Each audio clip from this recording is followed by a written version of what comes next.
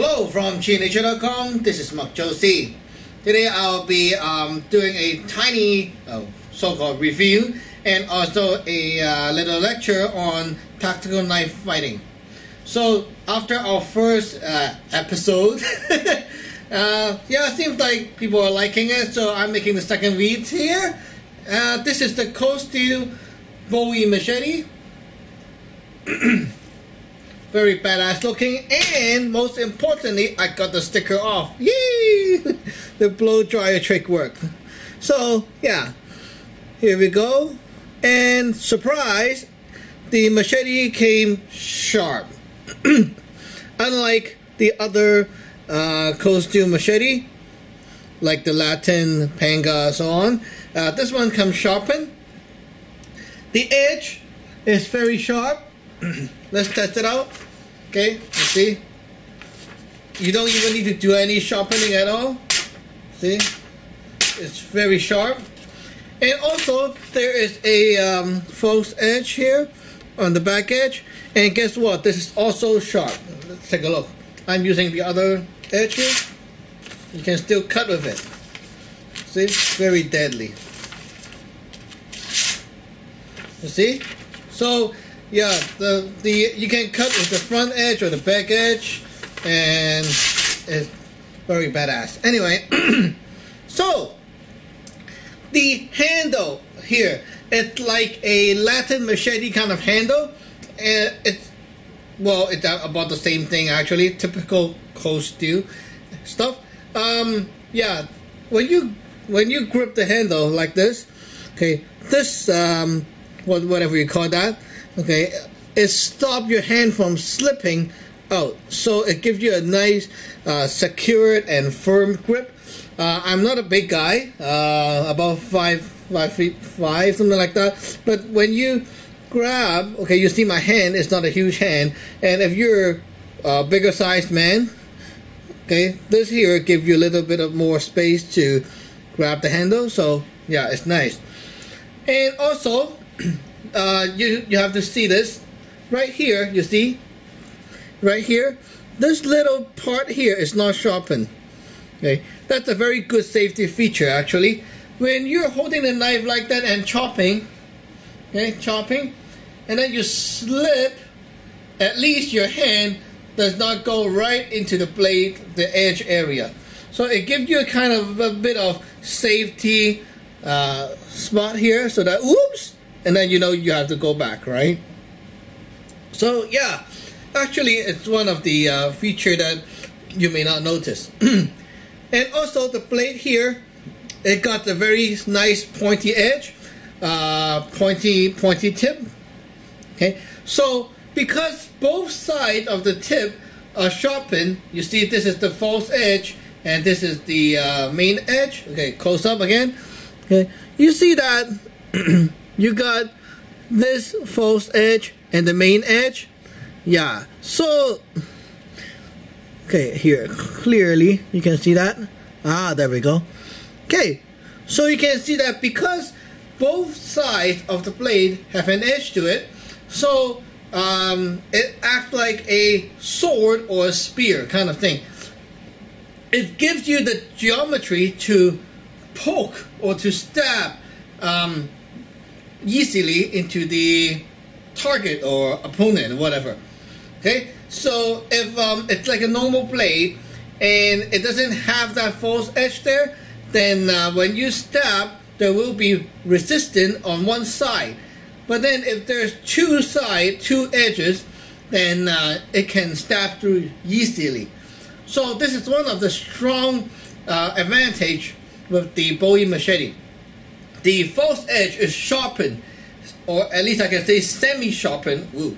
Semi is sharpened. Anyway. Okay, so it's sharpened. Okay. If yours is not really sharp, take a file or maybe a stone and then go like that, scrape the angle a few times, it will be sharpened. Very easy. Yeah, so the advantage of the Bowie machete here is not only the edge that is sharp, but also the false edge that you can go reverse cut, okay, back cut like that, or you can also use the tip to poke, and it will also do the job nicely. It acts like a spear, big blade, big knife, and also little hook here. Okay, this back edge here can act like a halberd kind of thing. Now, back to the tactical knife fighting stuff. Okay, so I know not everyone needs to take a blade and go out and fight and stuff, but you guys all like this channel because we talk about stuff that you cannot usually do, right? So yeah, it's cool to learn about knife fighting, and yeah, just for the sake of learning. Whatever. Okay, if whatever you got those knowledge in your brain, and one day if you need it, you know, things pops up and save your life. It's really important. And here I would like to talk about how to use the Bowie Machete to maximize the advantage and utilize everything. Usually when you pick up a knife, okay, everyone knows that there's slashing like this, like an X slash, slash, slash, or you go whoosh like that, slash, right? Okay, forget about that. Okay, we're not talking about those movie kind of fighting here. This is realistically like real life knife fighting. So in a real life fighting, speed, efficiency is very important. And the first thing you will notice if you ever ran into a fight is that people get exhausted very fast. There are a few factors that get you exhausted. One is the panic factor. Okay, no matter with a knife or with fists, both sides feels like they're racing. Okay, you feel that you don't want to be hit, but you want to hit the guy. So most of the time it ran into a scoring game. People don't really remember that the fight is about whatever. They remember that they want to score. So most people then take the knife and then they go like, okay, 1, okay, 3 point, 5 point, like that. And then they start to tag each other. They try to go like 1 and then back, and then 2. And then, whoo, run around, bounce around, you know, that kind of silly shit, okay? This is not fighting. And while you bounce around, you don't realize that you're doing cardio exercise. So, you know, that kind of Bruce Lee movie kind of stuff had brainwashed a lot of people to believe that when you want to fight, you need to bounce around. You know, try jumping right now, eh? See if you get exhausted. It's stupid, okay? First rule, do not jump. We are not vampires like the Chinese vampires, okay? Don't hop around. Stand there, still. Save your energy. Okay, save your energy. Second thing is the panic. Try to utilize that panic factor on your blade. Okay, think about it. Okay, if you're scared of being hit, the guy in front of you must be also scared being hit by this thing, right? Now, let me ask you a question. Everyone, look at that. If the blade here, okay, blade, now you can see the edge, right? If I go like that, or like this, will you want to run into me and try to do like that? Or you want to try to run to me and go like this? Will you? My blade is here. It's not going away. Come forward. Okay? Come forward. I put my hand here and my elbows. You see my elbow? Go inside and secure it right here. Even though you push hard, the elbow is supporting it. My other hand is also supporting it. Okay? My blade is here. It's not moving. Now I am like a mountain, a stone, okay, planted onto the ground. Now you try to rush forward. Let's see who dies. Even though you don't move, okay, the guy come forward and push himself through your blade. You see the point? Okay. When you hold a blade, you are already lethal. you don't need to move to cut people sometimes. They bang into you and you save energy, right? Okay, so now let's talk about how to apply this kind of theory. Okay, everyone, now we'll stand with both legs, okay? Both legs side by side, parallel, like both legs are spread out like how you usually stand up with both feet apart. Now let's hold the blade with the right hand and we will step back the left foot. Okay, step back the left foot. Okay. Now our right hand and right legs are forward, right? Okay. Now let's do this. Left hand, okay everyone? Left hand, put it on the chest. Okay, facing forward, we're facing forward still on the chest like this. The right hand holding the blade, okay, go inside with the elbow down, go push the elbow toward the center here, the center of the chest, here. And then the hand push on here, like so.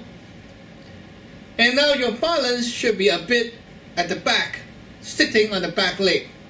Okay. Right now you feel firm about your posture. If you got a friend, okay, one more thing, sorry. Try to bend the back leg a bit so that you feel like you're sitting on it. And the front leg must not be straight.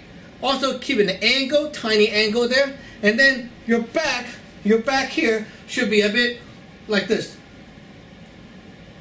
Okay, tucked in here and here, tucked in, okay? So right now you should feel that there's a posture, there's a structure here. You feel that your feet are pushing on the ground in a triangle kind of structure. Now, when you're ready, okay, and you feel that this is pushed in and in like that, okay, try to get a friend or your relatives, whatever, and tell them to put a palm here, and push. When they push, you learn, okay, remember everyone, you learn to eat the force by using your back leg, your left leg, okay? Push forward with the back leg while keeping the elbows in. They will not be able to push you down. Okay? If they go like this, use two hands like that to push forward and you eat the force. Put this hand here to support and then sink in like that and let them push. If they push hard, your back leg push harder. If they push light, you just sit there and don't push forward. Okay? Don't over exaggerate the movement. With this kind of practice, you got to learn how to eat a big amount of force with your structure. Now, let's put that into a practical fighting situation. If people are coming toward you, okay, with whatever, they rush toward you, you just put your posture here in position and they come forward, their body will bang into your blade. So, two things can happen. One, they will hesitate and not go forward. The second thing is they might rush forward and bang into your edge. Okay, this is the first very simple kind of thing that you can do. Now with this here, everyone, there are two things that you can do. You want to strike forward and you want to back off. To strike forward, remember your blade is here. You don't need to go like that. This is too much. So everyone, you go forward by sliding forward your step. With your right foot, you slide up. Okay, so with the right foot, you slide up while your blade dip. Let's take a look at this sideways, people. Okay, guys, let's take a look. Slide forward and dip. Slow motion here. Slide forward and dip. And then back here. Slide forward and dip. When you go like that, you're using the edge to chop with a short distance and chop into the person's neck, right here. It doesn't take a lot of force to chop it, okay? Trust me.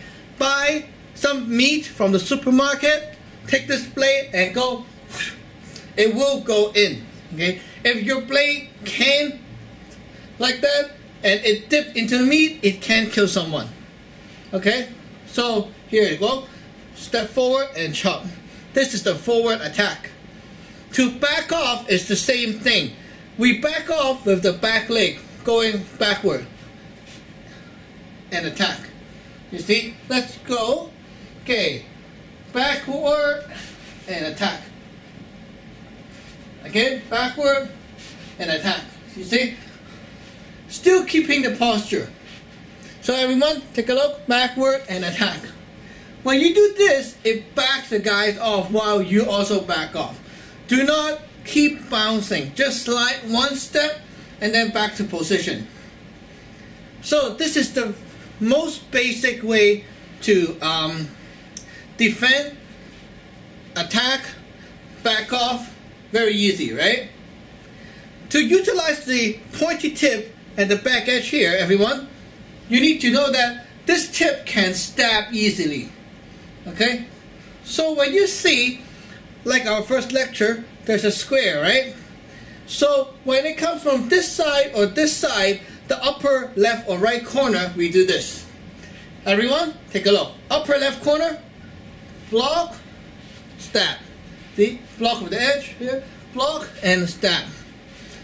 Upper right corner, you use this to stab into the target and then slash. Or you can stab into the target, and then stab, and then go up and attack. The stabbing here, okay, imagine someone also holding a knife going like this. And you aim at this spot here to stab it. Okay? Just look at that and go stab and then like this. You see? The guy's coming from here, stab, and then attack. Very easy, eh? It looks very simple, but it takes some drills and stuff. So you can do that yourself, like backward, the block and stab, and then stab and attack, like that. So everyone, so this is my little mini lecture on the tactical knife fighting with the Bowie Machete. We utilize the edge, the back edge, the pointy tip, and also you learn to save energy and avoid some stupid movement that are always in the movies. Like that. Bouncing around, okay? Remember, use this body structure to fight.